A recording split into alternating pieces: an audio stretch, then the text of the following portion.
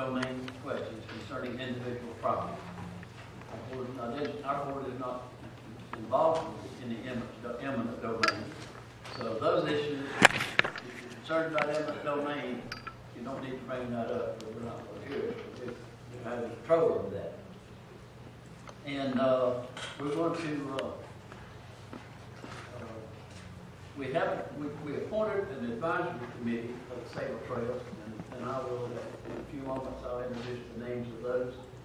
And here's our ground rule, recommended ground rules. If you'd like to speak, we request you fill out a speaker's information card. If you wish to speak, please file that card with us. Limit your questions or comments to 3 minutes so that everyone that wishes to speak may be heard. If you're speaking on behalf of the group, then we'll extend your presentation to 10 minutes. Please try not to duplicate questions that have already been asked so that we can get more useful information for the public. I'd like to recognize, introduce Mr. Pete Butt, who's the chair of the advisory committee. And also, members of the advisory committee were Ms. Marion Foden, Mr. J.B. Epstein, Jackie Clark. What's that right? Oh, he's asking, I guess. Joel Clark, David Biddle, Mr. Biddle's back here, Wayne Brock, and Brian Ullman.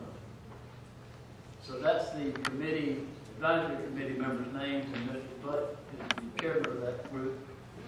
And Sable Trail representatives are here, and I don't know them. What's your name? If you want me to come up and start addressing, or when you want me to come up? Well, we're going to turn it over to Mr. Butt first. But you're going to represent Sable Trails? To some degree. I'm the spokesman. Whoever does, just have, they will come up and identify themselves and their position. Yes, sir. I'm Richard Taylor, and I live in the north end of the county. I'd like to know, on your advisory committee, where do they live in the county? Are they affected by this pipeline, or are they from Trenton? No, they're from all over the county. Are they from Gilchrist County? Or Yes, are they... every one of them from Gilchrist County. Well, And they live in various areas of the county, not just one location, one area. It was our desire to put people that were affected to be in the area of the trail, proposed route. I'm affected.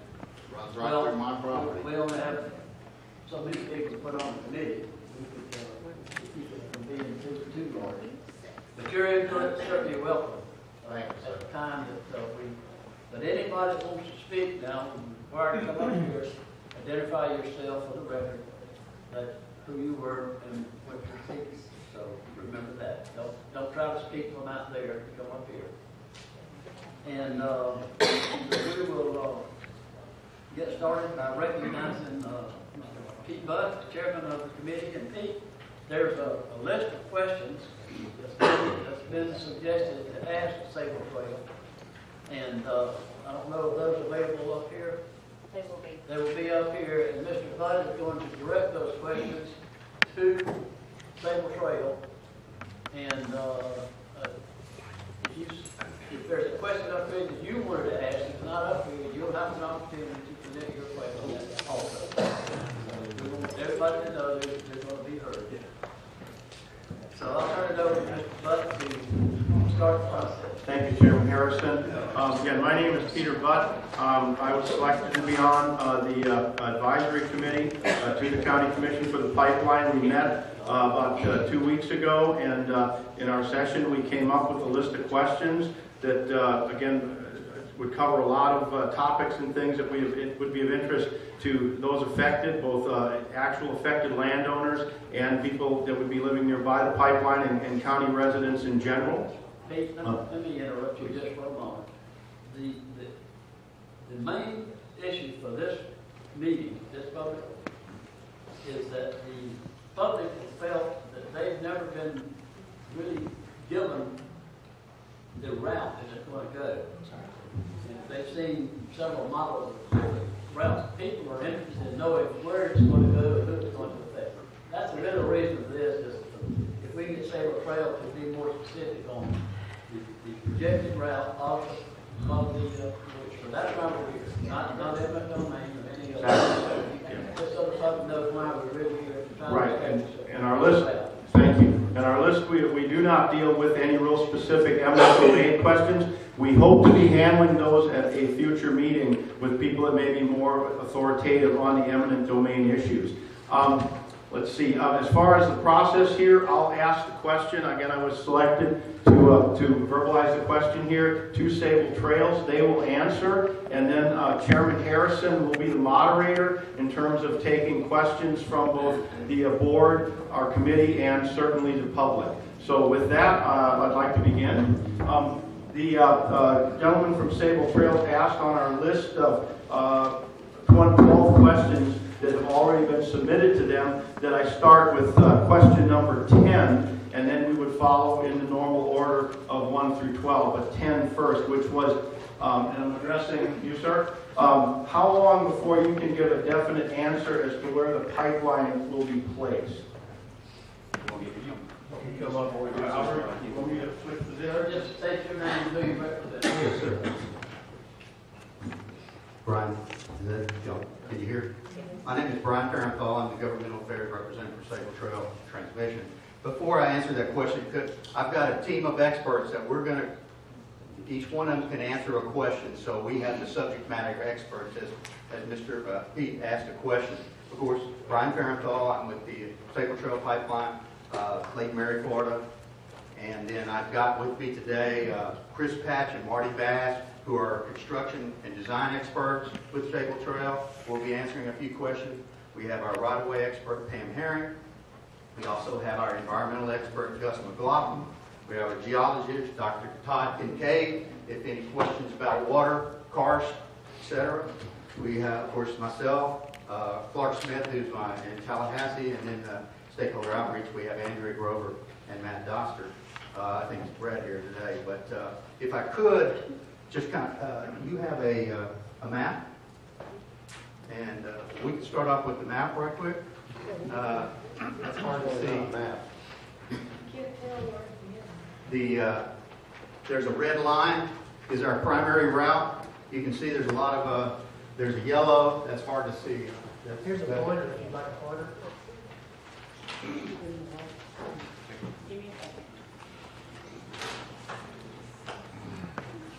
Each of the individuals that you named, They'll come they up. will need to identify. Yes, sir, and we sign the cards too. Okay.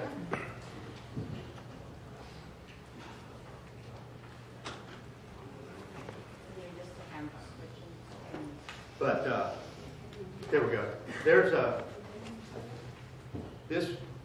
a red route that goes right here and then to there. Okay? That's our primary route. There we go. You can see that through our various open houses, our information meetings, we got a lot of feedback. This route followed the traditional electric lines. Of course, it's cut across Columbia County there, across the Itchitucky in 2 places. And then we decided to move west.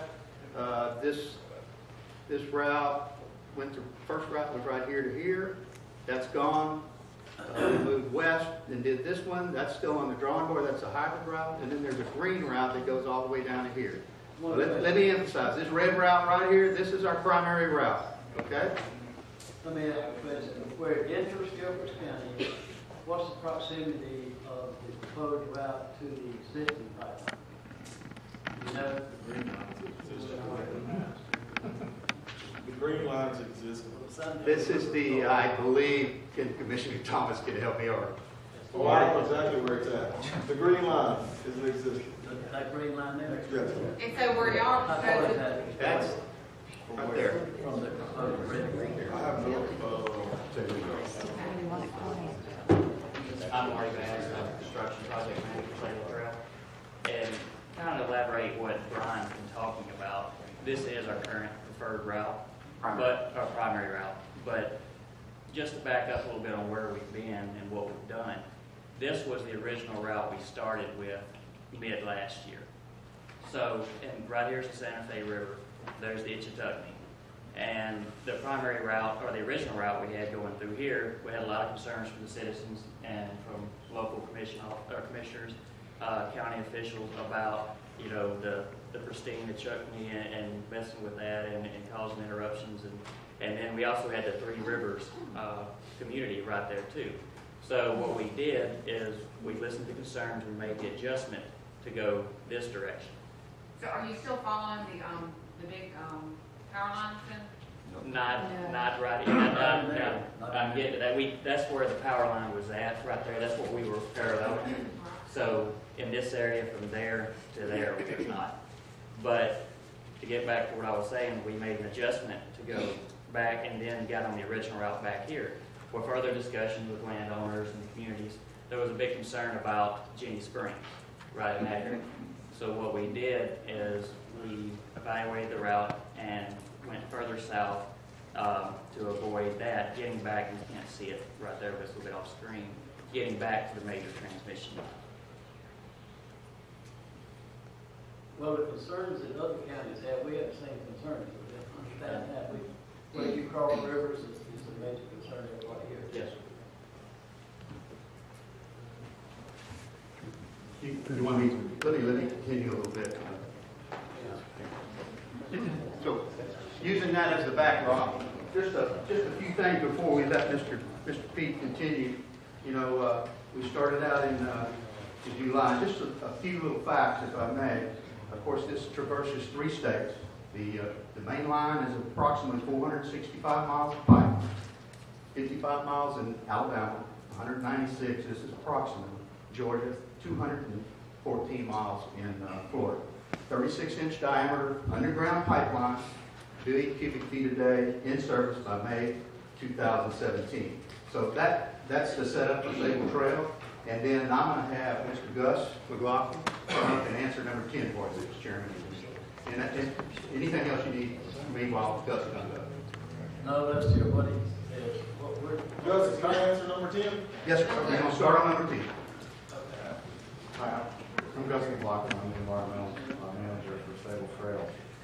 What I want to do is just talk about the process. I think there's a lot of concern about the process, and that goes hand in hand with when the route actually gets fixed. Essentially, right now, we're in the pre-filing process. We're very early in the process. And when I say process, the Federal Energy Regulatory Commission is the lead federal agency reviewing this project. We've entered into a pre-filing agreement with them. They actually opened up the process for us to actually start working with landowners, public officials, all the agencies are involved, to essentially flush out these issues and work on routing. Routing right now, you see multiple lines, and there's a reason for that, is ultimately what becomes of that is a fixed line, which we apply to FERC with. And the timing of all that is right now we're collecting all the information, doing our surveys, we've been out on the ground working to see where the best place is for the route. Come June, we're actually going to submit a draft filing to FERC. And all it is a draft. And at that point, you'll see a line on a map. And what it will be is what we've done today. It's not the final line. It's our preferred route today. And it's based on input. There'll be holes in it from a standpoint of we're still working on some reroutes. We're still working with landowners, government officials, so on and so forth. So what I'm trying to do is paint a picture of when does this route really get fixed. So this is June, it goes in, the Federal Energy Regulatory Commission reviews it and gives us comments back.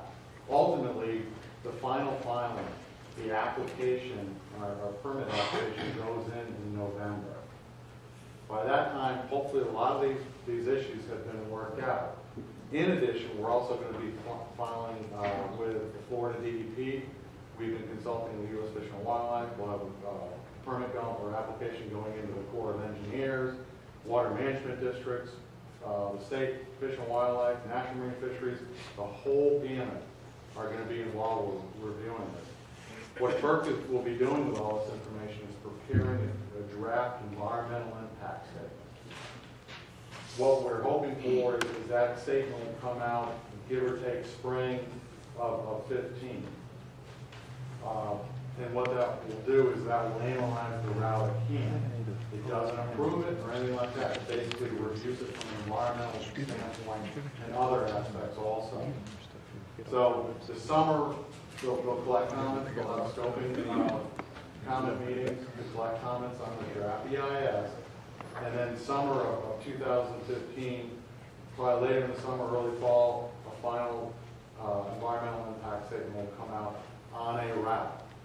At that point, that's the staff's recommendation on which route to go on.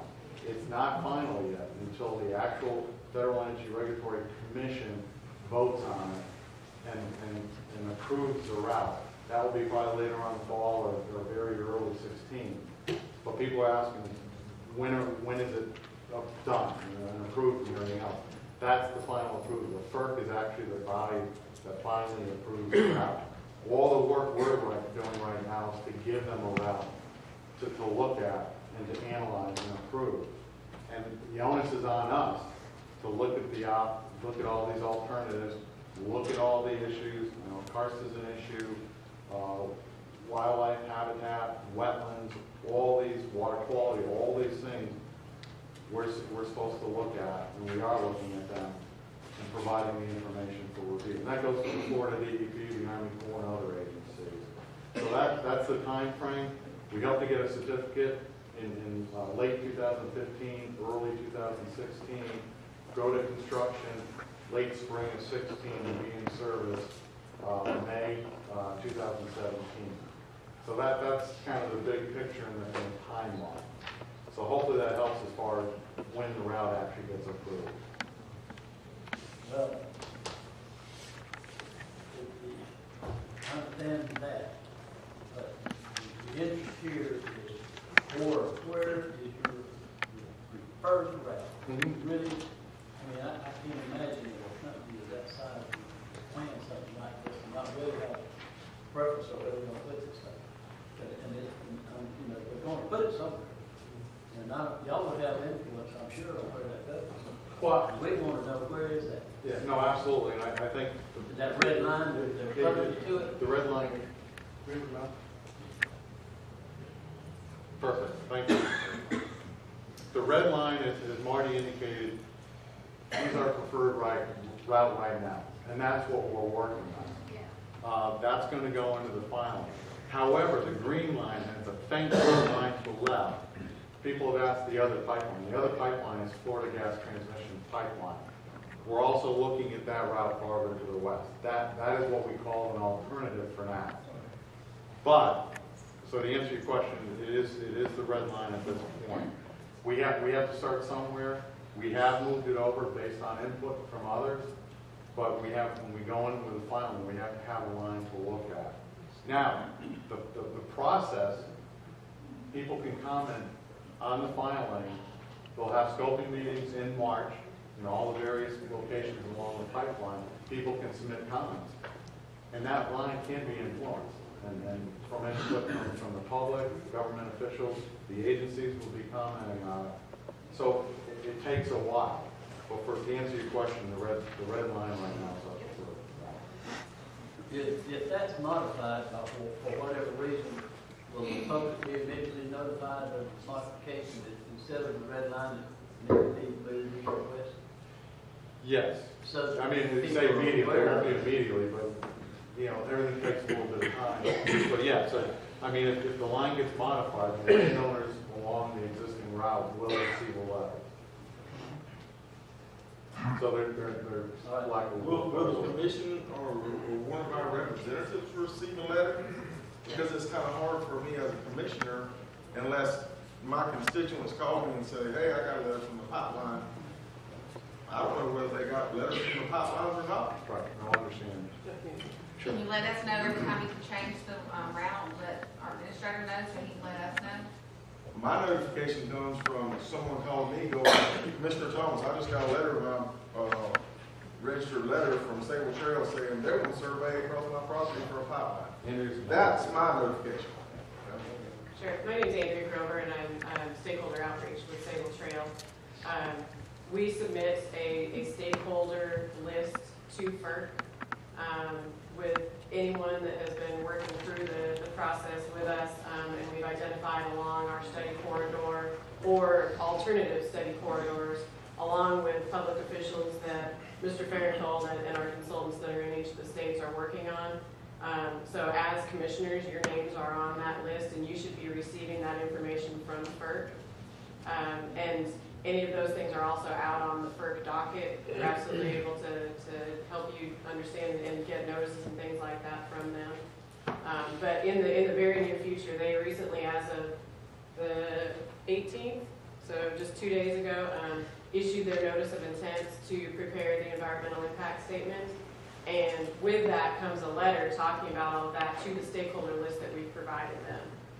In addition to that, we are also sending landowner letters out, letting landowners along those routes know that they'll be receiving this letter from FERC, and we're encouraging them to be part of this scoping process, attend these meetings, and I'm happy to share the meetings that they've provided in a little bit. But we absolutely encourage people on the green route, on the yellow route, and on the red route to come and participate in those scoping meetings, let their questions and concerns be heard, so that we can put all of that information into our research.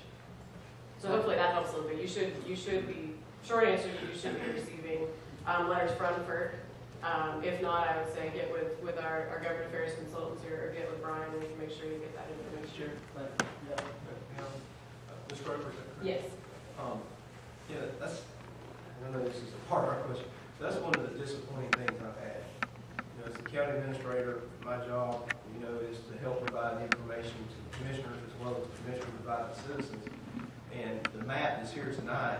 I seen it when you put it up, but I saw it about 5 minutes before that because Mr. Osteen walks in and shows me a copy of it. And we're responsible to the citizens of Gilchrist County. There's some things we can change and some things we can't change. But it sure would be nice that Mr. Osteen didn't have to come in, which I thank him for doing that, and got a lot of respect for him, and show me this map or show it to a commissioner, and we hadn't even seen it or heard about it. Sure. I'll refer to Brian. And that is my fault, but that's when we were going to present tonight, Mr. Carter. How long has it been ready? Well, we sent it into the letters to the landowners, and then we were going to present it tonight. So that's expression. Those letters were only mailed last Friday. So. Well, but it would have been nice if one would have And we mailed to tried. us. Okay, I take responsibility. And I'm sorry, and the reason I say that is these people elect these people, and they hired me about Sir, with all due respect, that's been some of the. Yeah, that's been some. Now, I must admit, I don't mail out every letter that goes to a landowner to the officials. You've been advised of big issues. If y'all want me to do that, I can do that, but it will be a correspondence each day. Well, we're not, that gets into the eminent domain issue. No, sir. You buying it or not buying it, we're not into that, we don't have control of that. But there's been some disappointing information that we learned late. As such? Well, that's not. Well, that's what, I take responsibility. We were going to, we mailed it to the landowners, and we were going to present it tonight. We're trying to avoid you taking responsibility. No, I'm responsible for the communication with public officials. So that was what we were planning to do. All right. And, All right, we need to move on. We have a lot of cards here, and